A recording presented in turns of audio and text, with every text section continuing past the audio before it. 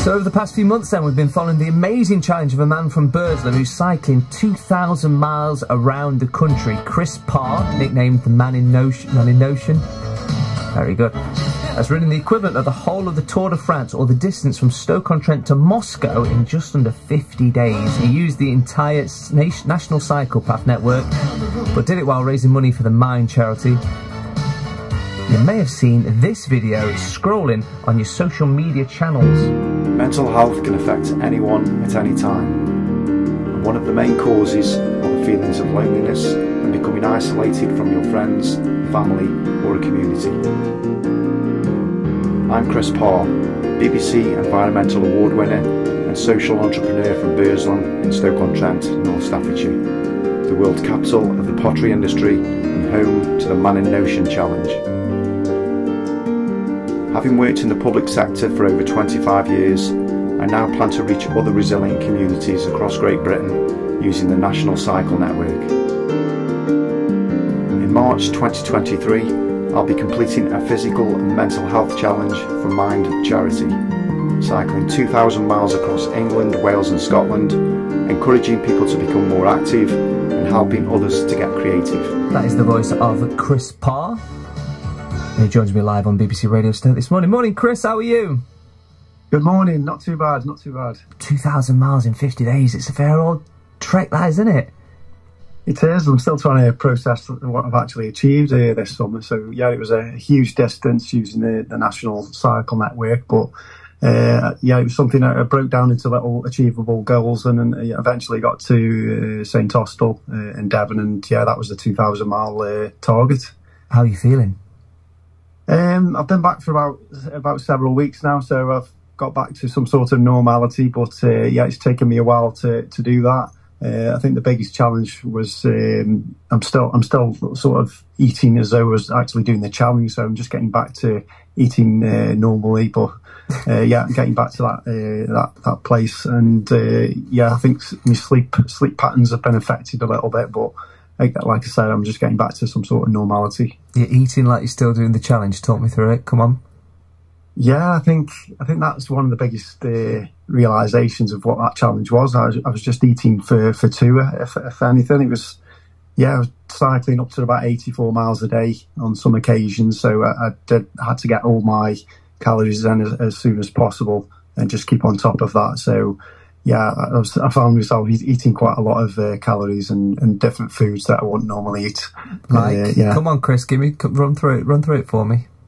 I think my go-to food was shortbread. I absolutely loved it. It was pretty easy to get hold of, whereas obviously things like oat cakes were pretty scarce on the route. But yeah, that was my go-to food if I was feeling a bit peckish, and that's shortbread. I love how you say it's easy to get hold of, like it's some kind of illicit substance. Yeah, shortbread. You can get as much as you like for shortbread, no problem at all. Keeps you going. Can you remind us why you wanted to do it in the first place then? Yeah, it was to inspire others to get involved in some sort of physical or creative activity. I was inspired by a group that I've worked with in Stoke-on-Trent called Port Vale's Golden Valiance programme.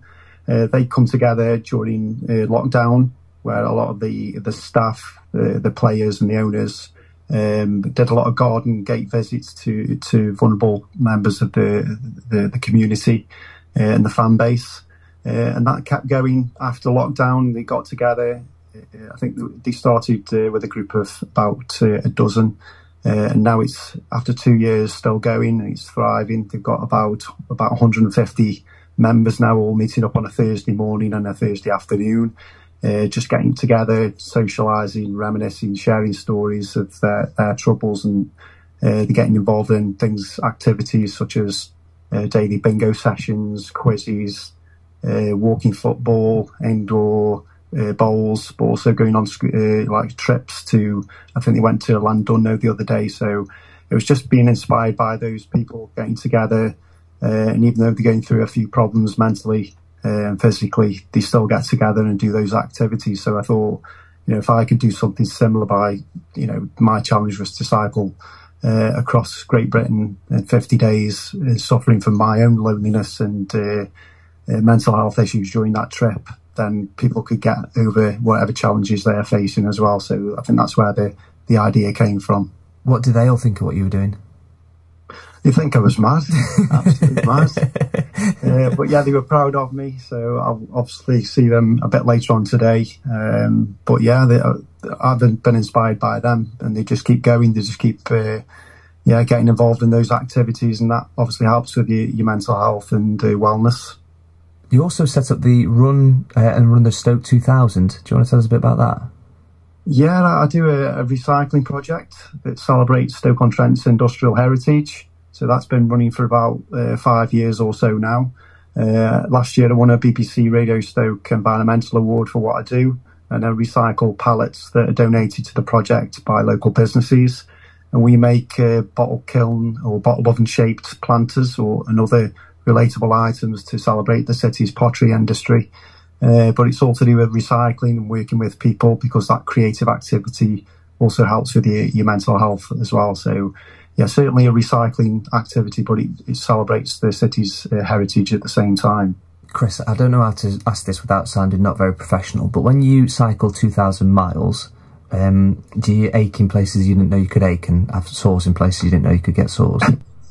Yeah, some people told me about that, but I did some really, really good research, and I found this cushion seat, and that was one of my comfort things, just to have a padded seat, because I wouldn't be as sore as I would if I had a normal seat. So I did invest in that, and it was one of the best things I ever bought, because it wasn't built for speed, but it was certainly built for comfort, and it was it sort of got me through that challenge. Love it. Chris, thank you very much for coming on. Okay, thank you. Take care. That is the voice of Chris Parr, nicknamed the Man in Notion. He's ridden the equivalent of the whole of Tour de France, or the distance between Stoke-on-Trent to Moscow, in just 50 days to try and raise money for charity.